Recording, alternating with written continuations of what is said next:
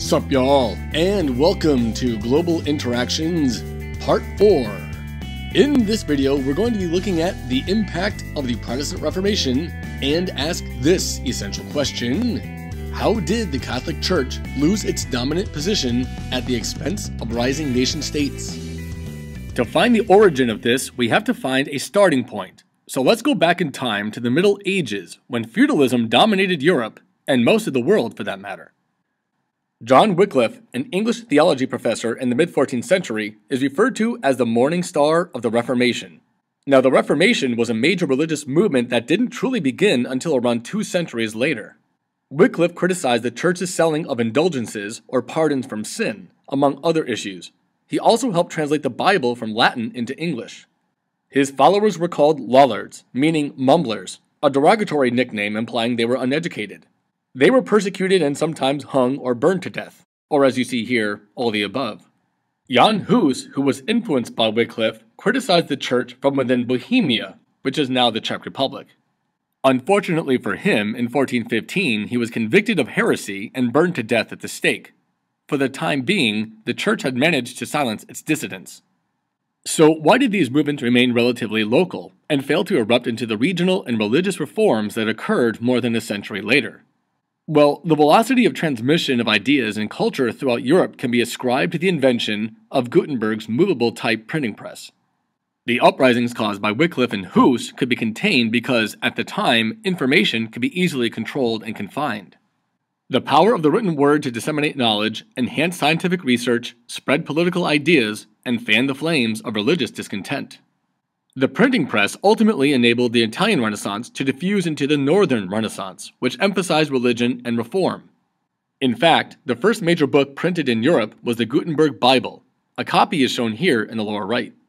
Eventually, the Bible became widely available in multiple translations. This was a factor often attributed to the rise and spread of the Protestant Reformation. Now, the Protestant Reformation is very significant because it weakened the power of the Catholic Church and increased the power of nation-states, which ultimately leads us to the world we have today. Now, a very pertinent question is, why did this take place in Germany? To answer that question, we'll look at geography.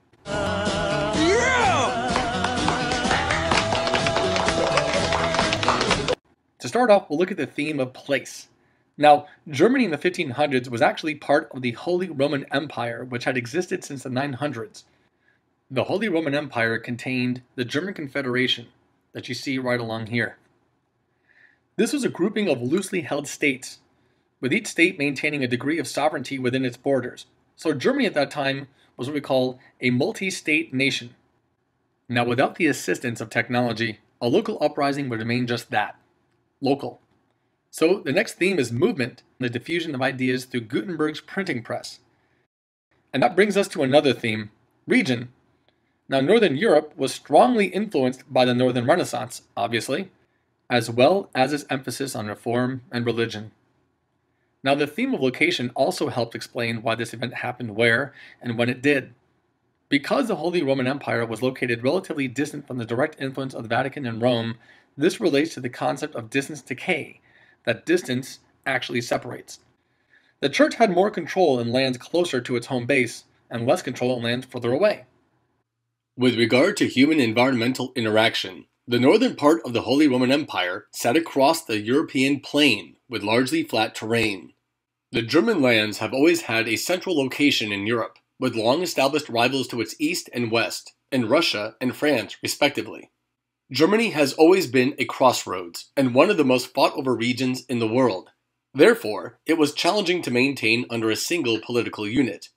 Now, moving southward, the territory varies between hills, river valleys, and mountain ranges. This terrain added to political and cultural division. Coupled with the feudal past of Europe, the Holy Roman Empire, consisting of over 300 states, evolved as a logical adaptation to the terrain and region. Now, in any good story, you need a protagonist. Enter Martin Luther, who could be seen as the unwitting revolutionary, because he did not intend to begin one of the most radically momentous time periods in European history. He merely intended to reform some Catholic practices that were not supported by his readings of the Bible. The antagonist of this story was Johann Tetzel, a Catholic priest who was selling indulgences, or pardons for sin. Luther was appalled by this. In 1517, he famously tacked 95 theses to the Wittenberg Church. With no billboards and newspapers at the time, if you wanted to send a message, you did so by advertising at the center of town, which was the church. This was the beginning of his formal protest against some practices of the church.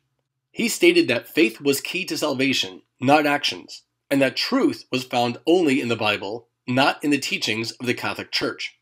Using the printing press, Luther managed to spread his ideas and influence people not only in the Holy Roman Empire, but throughout Europe as well. This transformed a regional protest into a widespread political revolution. As rebellions began to erupt in 1521, Emperor Charles V called upon Luther to repudiate his views at the Diet of Worms. Luther was denounced as a heretic and was banished, but he found an ally in one of the German princes and hid in Saxony. It was there that he and others translated and printed the Bible into German from originally in Latin. Concurrently, many German nobles supported the Protestant Reformation, seeing an opportunity to seize land and power at the expense of the Church. By the mid-1500s, violence erupted in a Catholic-led peasant revolt, mostly against German Protestant nobles. Luther, however, did not support this and even condemned the growing violence. In this drawing, you see one of the leaders of the peasant revolt being burned alive at the stake. Well, isn't that special?